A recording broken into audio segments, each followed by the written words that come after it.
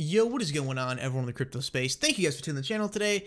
Really do appreciate it. Now, this is going to be the first of 2 uploads tonight. I will be doing one more upload tonight. I am uploading a lot later than usual, but I had a lot of personal errands I needed to get done today and was quite busy the whole day, so that's why I'm coming out with the late night content. But hey, better late than never. Either way, what I have for you guys today is some pretty astonishing information, but I'm not as excited as I would be if this was like a confirmed press release by Ripple, because, you know, it isn't coming from either of the horse's mouths. So at this point, I am not going to treat this as fact. I mean, I'm still going to provide you guys this information. You can interpret it however you want. I'm not going to tell you how to interpret it, but I am going to present this information to you guys and give you guys my analysis. But as of right now, I'm going to treat this not as fact quite yet, because this could have just indicated they were working in the past at one point and maybe aren't working together anymore, or the developments have slowed down.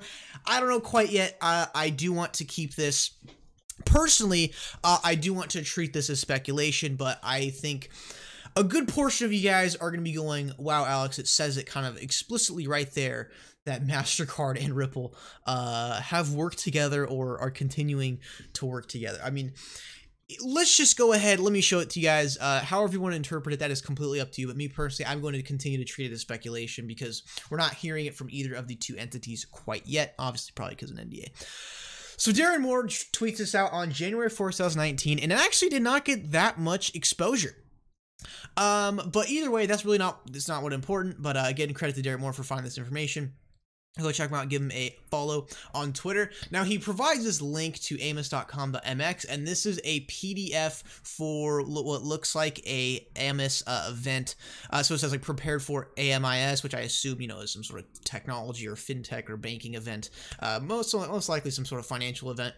And it's hosted by KPMG, we can see here, and it's about blockchain technology and related implications. Now, one thing I do got to let you guys in on is that if you zoom in really, really close here, you can see that this is actually a confidential document here. So I don't know exactly how legal this is, but I mean, it's out open on the internet. So I mean, I ain't doing nothing wrong.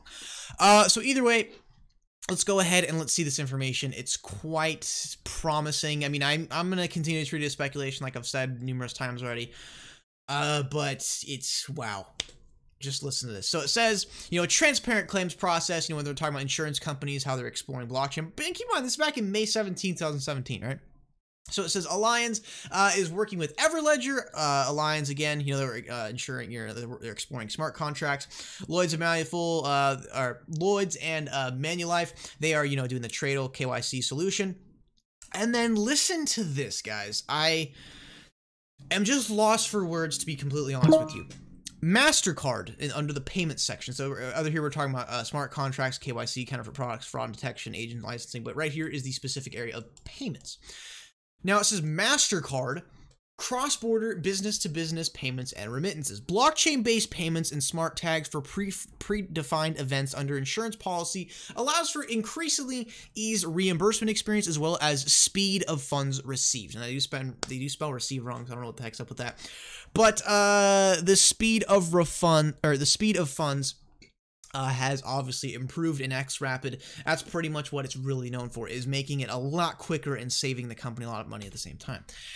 And look at what it says after this, Ripple Payments Blockchain Solution. So by saying that MasterCard is getting into cross-border business-to-business payments and remittances with blockchain, you know, based payments, but then why the heck does it say in parentheses Ripple Payments Blockchain Solution? So essentially what I'm saying is, does KPMG know that behind, or does KPMG know behind the scenes that MasterCard, because again, this is a, you know, confidential document, so they're really saying, what I feel like they're actually saying is that Mastercard, at least with my wishful thinking, is that Mastercard is actually using Ripple's payment blockchain solution to, you know, continue in their field of business-to-business payments and remittances. So I'm kind of lost for words, to be honest. I don't have much analysis for you guys. It's just this information.